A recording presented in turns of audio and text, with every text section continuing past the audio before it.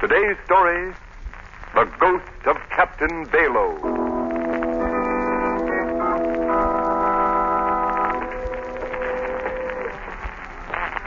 Come along, Cranston. We ought to find the mate of the Northern Queen and one of those waterfront saloons around here. I know you'll be interested in hearing his story. I'm sure I will. Tell me, Mr. Ware, what happened to the rest of the crew when the Northern Queen went down? Lost, every man jack of them. This mate we're looking for is the only survivor. He just got port. The Northern Queen was your biggest freight ship, wasn't it? Biggest and best in my whole fleet, Cranston. It was smashed to bits. Well, how did it happen? I don't exactly know. I've heard some crazy explanations, but no facts. That's why I'm so anxious to talk to this mate. Maybe he can clear things up. You say the Northern Queen was smashed to bits. Where did it happen? On an uninhabited island off the ship lanes in the middle of the Pacific. Uninhabited? Off the ship lanes? Then what was your freighter doing there? That's just what I've got to find out. There's something strange about this whole business. 10 liners have been wrecked in the same spot during a score of years in the same manner. Here, Cranston. Let's see if we can find the mate in this place. Hey, bartender. Come on up. All right. What do you have? There'll be little trouble mustering a ship crew in this saloon, Mr. Ware? Yeah, shouts would bring you enough men to man a boat from keel to bridge, Cranston. Here's my mate. Hi there, mate. I see you're still fit to ride a gale. Commodore, where, sir? It's right pleased I am to lay an eye on you again. I want to talk to you. Can we go in the back room there? Aye, sir. Right in here. It'll be nice and quiet. Yes, this is better. Sit down, mate. Have a seat, Cranston. Thank you. I know you want to hear about the wreck of your ship, the Northern Queen. Yes. Mate, give me the facts. That I will, sir. And it'll likely raise the hair on your head just as it's whitened mine. What happened? What caused the wreck of my ship? 'Twas Captain Bayloe stayed her on the rock, sir. Well, Captain Bayloe wasn't master of the Northern Queen, was he? No, but he rode the bridge the night she broke up. Leastwise, his ghost did. Ghost? Aye. The ghost of Captain Bayloe held the wheel, and all the men aboard couldn't budge it from his grip. That strong he was. Now, what I want to know, mate, is what the Northern Queen was doing off her course. We'd sprung a leak in our freshwater tank, sir. The nearest land point was Bayloe Island. The skipper set the Northern Queen to the wind and steered a course for the island. The crew was again it, but it was that or die of thirst. Gentlemen, if I knew then what was before us, I'd have died 1,000 times. What happened? Nothing, sir, till we were a few miles off the island. Then, Captain Bayloe's ghost took command. I most forgot, Mr. Cranston. I don't suppose you know about Captain Bayloe. No, but I'm very much interested. Well, sir, Captain Bayloe's been dead these 20 years or more. He was the last of the old square rigger skippers. It was the China trade he was in. On his last voyage out of the Orient, he carried 2 precious cargoes, a shipment of silver and his beautiful young wife. Captain Bayloe was quitting the sea to settle in South America. A happy pair they were, sir, none happier. His crew, though, was the motliest collection of sea scum ever to sail afore the mast. Well, sir, they were just off the island that's now called after him. Captain Bayloe was at the wheel, his wife beside him. The sea spray was washing her lovely face, and she was laughing into the wind. The crew was aft, heads together. We're fools if we don't, I tell you. We could do it easy. Captain Bayloe's got the silver locked in his cabin. Now, if we could make him give up the key. He'll never do it. Are we weaklings that we can't make him do it? He's only one man, and we're a whole crew. There's enough silver to make us all rich for the rest of our lives. There's a much prettier cargo on the bridge beside him. His woman, eh? Aye. Silver comes from the earth. But a taste like that could only come from above. I want silver. Yeah, well, my share goes for the other cargo. We share alike. All How right, about that? We get the prize first. We argue about it afterwards. Come on. While a happy woman laughed beside a contented man, the crew crept slowly toward the bridge. The laugh was cut short by the sight of the hard-faced men. Captain Bayloe asked them what they wanted for. We want the key to your cabin, Captain Bayloe, and we mean to get the key. Save yourself. He ordered the men below, but We came for that silver cargo, and you ain't putting us off. Better give us the key peaceful or we'll take it away from you. the skipper reminded him it was mutiny. We know what it is. You don't have to tell us. Mutiny are not winning command here, and you're We've doing... had enough talk. Out with the key. Captain Bayloe told them they'd get the key over his dead body. All right, then. Over your dead body it'll be, Captain Bayloe. Come on, men. Grab him. Hey, choking me! Back him. Back him. Through there, you swab. While the men fought like hungry wolves, Captain Bayloe's wife stood frozen in horror. Hand me that belaying pin. There you are. That ought to settle the swab. The blow from the belaying pin stunned the skipper. He fell to the deck. The crew were on him, snapping like a bunch of jackals. All right, lift him up. I'll be There's no more now. Heave him over the side. Captain Bayloe was half conscious when they threw him over the rail. He revived a bit when his body hit the water. He saw his ship with his wife aboard sailing away. Above the surge of the sea, he heard coming back on the wind the pitiful wail of his lovely wife. Before the waters covered him up, Captain Bayloe, with an oath on his lips, swore eternal vengeance on all men who sail the sea.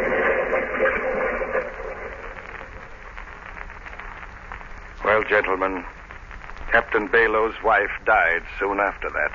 But he's had his revenge many times over. He takes the helm of any ship that ventures into the waters where he lost his life and steers it onto the rocks of Bayloe Island. You think that's how the Northern Queen was wrecked? I don't think, Mr. Cranston. I know. I'm not given to ghost stories, sir, but I saw the Northern Queen's propeller frozen so her big engines couldn't turn it over. There she rode, helpless on the tide, straight for the rocks. She was smashed to bits. Why are you so sure the ghost of Captain Bayloe took command? Because I heard the warning. Warning? Aye, sir. I was just going off watch when I heard it, plain as I hear you. What was it? The pitiful wail of Captain Bayloe's wife. I knew then the Northern Queen was done for. Another seaman and myself put a small boat over the side and rowed away. The other man died from exposure. I was picked up 5 days later by a liner. That's why I'm here now, gentlemen. And there's not enough money in all the world that'd get me back to Bayloe Island. Well, the wreck of the Northern Queen is still a mystery to me. Cranston, what do you think? What do I think? Mr. Ware, how would you and Mrs. Ware like to take a trip on my yacht with Miss Lane and myself? Trip? Where to? To Bayloe Island.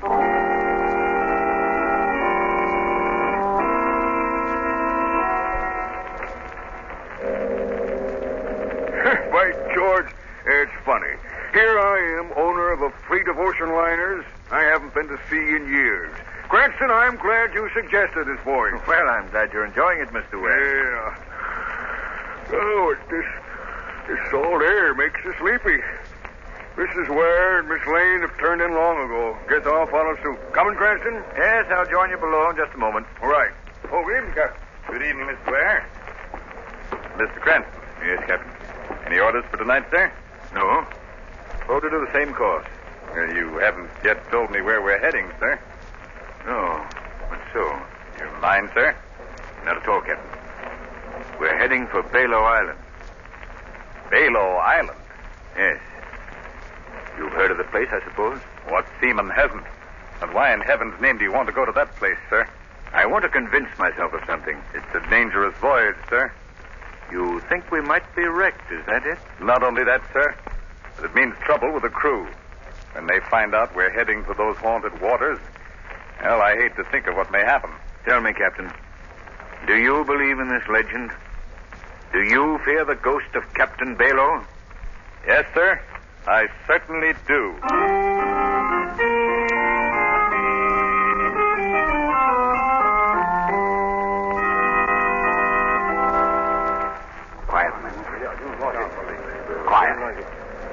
Yeah, I saw the sailing orders. The chief engineer told me. It's a fact. We're off for Bayloe Island. Mr. Cranston must be crazy. Well, Mr. Cranston may be crazy enough to come here, but that don't mean we have to stay. What do you mean? We can make Mr. Cranston turn the ship back. That's mutiny. You can be jailed for that. Got any worse than what may happen? We got to do something. The whole crew's on watch tonight. Leastwise, not a man's asleep. We can't be far from that cursed Bayloe Island now. If it wasn't so dark, you could see it off the port bow. That close? Aye. Suppose Captain Bayloe took command. I've asked you, fool. Yes, but I don't want to talk about it. What's that? Hear something? Yes. Listen. You hear it? Yeah. Sounds like a woman. That's it. It's her. What do you mean? Captain Bayloe's wife. That's the warning. He'll come out of the sea now any minute. The ghost? Yes, we're lost. We're lost, I tell you. Avast, sir. Keep quiet. There it is again. We've got to turn back. We've got to get out of these waters. I'm going to tell the skipper. We've got to get out. Captain. Billy, there, you swab. Open the door. Quick, Captain. Here. What's going on here? I heard it, Captain. What are you talking about, man? What did you hear? Captain Bayloe's dead wife. You men are letting your imaginations run away with you. Now get below and stay No, I quiet. hear it as plain as a ship's belcher. We got to get out of these waters. We'll all be lost. What's going on, Captain? This man thinks he heard the wail of Captain Bayloe's wife, Mr. Cranston. I don't just think, sir. I heard it. The other men heard it, too. Oh, that's nothing, man. Just the wind in the rigging, that's all. No, you've got to believe me, Mr. Cranston. There's still time to save ourselves. You've got... What? What's that? Our engines. They've stopped. Call the engine room. Aye, sir. There, you see, sir. Boy, hello, Smithers. Aye, aye, sir. What's happened to the engine? We don't know, sir. They just stopped dead. The motor started smoking all of a sudden. Stand by, I'm coming below. Aye, aye, sir. Strange. The motors have all been shorted. They can't feed the engine. I knew it. It's the ghost. He's taken over. We're lost. The ship's lost. Quiet, man. I'm getting out of here. The ship's haunted. Don't go out there. Come back here. Captain, we've got to stop that man. He's gone mad. Stop that man. Stop him. We're lost, I say. Ahoy there, mate. Turn on the searchlight. Aye, sir. You went off the board bow. Swing that light this way. Lamont, what's happened? One of our men leaped over the side, Margot. Leaped over, you say, Cranston? Yes, Mr. Ware. Why? Our engine stalled. Poor fellow became crazed with fear. Oh, this is frightful, Lamont. I only hope we can find him in this heavy sea. Cranston. There he is, Captain. Have you found him? No, I'm afraid, sir, there's not much of a chance in a sea like this. There's no sight of Oh, him. we've got to find him. We must. The men will do all they can up here. I've got to go below and see what can be done about our engine. What's our position, Cranston? We're just off the island, Mr. Ware. Is there much of a drift? Pretty heavy one. And it's toward the island. That means we may crash if the engines aren't started. Mr. Ware. Yes, Cranston? Help me lower one of our small boats. Small boat? What for? I'm going over to that island. Lamont, But what good will that do? The place is uninhabited. Nevertheless, I've got to see what's there. this is too dangerous. I don't want you to go out there alone. You and everybody else on this yacht are in great danger, Margot. I've gotten you all into it. I've got to try and get you out of it. Well, if you're going out there, Lamont, I'm going with you.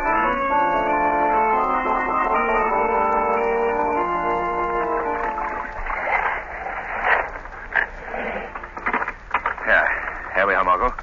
We'll leave the boat beached here while we look around. Not much to see in this darkness. Oh, desolate place, isn't it? It's foolish of you to come, Margot. You should have taken my advice. Lamont, Huh? look. Look over there. Well, what is it, Margot? Something's coming out of that clump of bushes. Oh, it's coming towards us. A man. Lamont, could it be the ghost of Captain Bayloe? Don't be frightened, Margot. I've got my gun. Stand where you are. I'll shoot. What do you want? Do you hear me, men? Keep away, I said. Who are you? I've come from that yacht off there. And you're not one of Yandy's men. Well, who is Yandy? A devil. A monster. Do you live on this island? I die on this island. We understood it's uninhabited. Oh, there are people here, but not above the ground. What do you mean? They're buried in dark, damp dungeons. Yet they live. Who are these people? Survivors of ships wrecked on the rocks here. Anybody that ever sets foot on this island is never allowed to leave again. Go away. Go away before it's too late. I want to know about those prisoners. Their lives are spent in darkness. All day they work in the mines. Mines? At night, they're locked in dungeons. Always darkness. Never fresh air. Never light. Are you a captive here? I, captive and slave.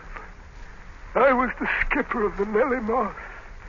She was wrecked here some 15 years ago. I've been here ever since. But you're not confined to a dungeon. I found a secret exit. I steal out at night to watch the sea and hope. Lamont, something will have to be done for these unfortunate people. There's nothing you can do. Go away. Go away. Can you take me to the dungeons? I can, but I don't think I should. Please. I think I can help. No one can best Yandy. Perhaps I can. All right, then. Come along and see how dead men live.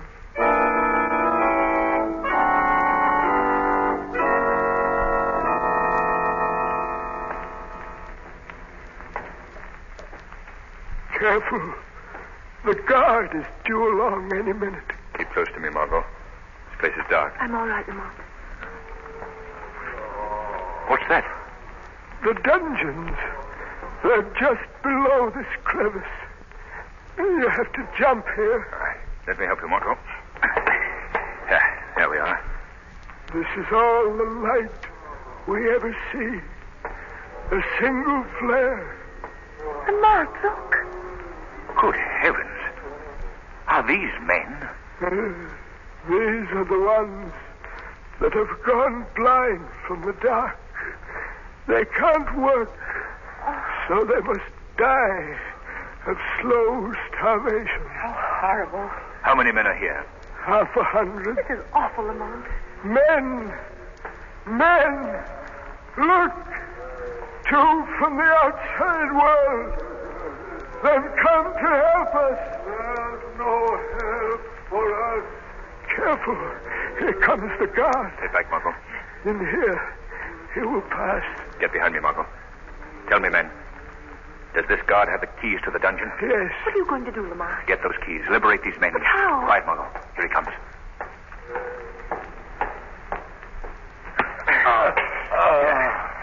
There. That's done it. Now the keys. Yeah, here they are. Open the dungeons. Quick, Lamont. Yes, Margot. There we are. All right, men. Come on out. Come out, you're free. Don't you understand what I mean? It's no use, Lamont. These men are afraid to move. There's only one way to free them. I must remove the cause of their fear. Where will I find this Yandy? Yandy? Oh, you can't get near him. He lives and works in rooms carved out of solid rock. Where? Show me the rock. It's useless. But if you want to try, come with me. Margot? You go on, Lamont. I'm going to open the rest of these dungeons and try to coax these men out of this place. Yes, she will be safer here. There won't be another guard along before morning. Come along.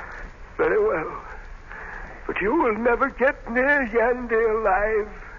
He's guarded day and night. I've got to get him. The lives of those men, the lives of my friends and crew depend on it.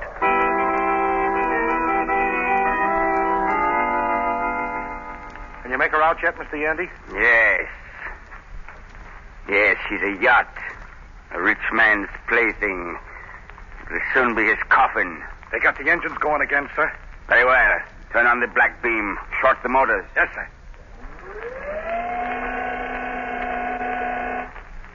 That's got him. She's helpless on a tie. Now, turn on the magno beam. Magnetize the rudder. Right. Got it. Hold her on it. Steer the rudder toward the rocks on the north end of the island. Yes, sir. There. That's one more crew that will never be able to tell of the mineral wealth of this island. Your secret is still safe. I've guarded it for 18 years. Since the day I discovered it. No one will ever share the wealth or know it exists. And another wreck will be chalked up to the ghost of Captain Bayloe. Yes. Captain Bayloe has been a most convenient ghost. A most plausible one. Nobody ever doubts him, it seems. What was that? Thought I heard a laugh. I heard it. Have you the radio key open? Oh, sir, I cut it before. You're lying to me, you. No, I swear I'm not, Mr. Yandy. Don't. No, Mr. Yandy, this is not a voice you can cut off with a flick of a dial. Who are you? I am the Shadow. Shadow. I've heard of him. He's the guy you can't see.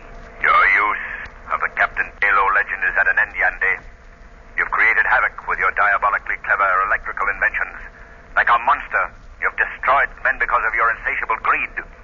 Well, Yandy, this is your finish. The sea will be well rid of you, and poor Captain Bayloe will rest peacefully in his sea grave. What's that? The slaves.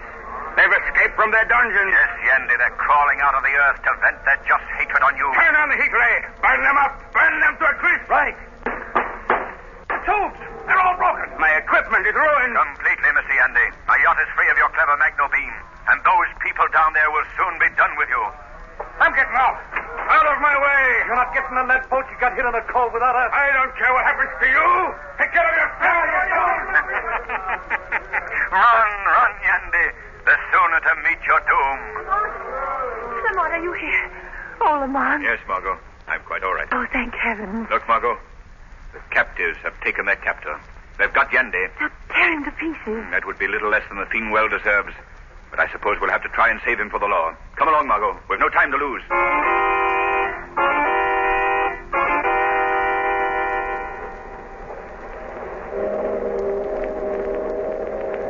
Well, we've got all those men you saved from the dungeons berthed below deck, Mr. Cranston. The poor devils don't know how to thank you. Take good care of them, Captain. Aye, ma'am. Have you found out yet what happened to Yandy and his men, Lamont? Yes, Margot. One of the men just told me. But he waited until we were well out to sea first. What did they do with them? Well, they didn't pitch them into the sea, as they told us. They locked them in their own dungeons. And it's too late for us to do anything about that now. So we'll have to leave Yandy and his Confederates to suffer as long as their lives last. The terrible fate they designed for others.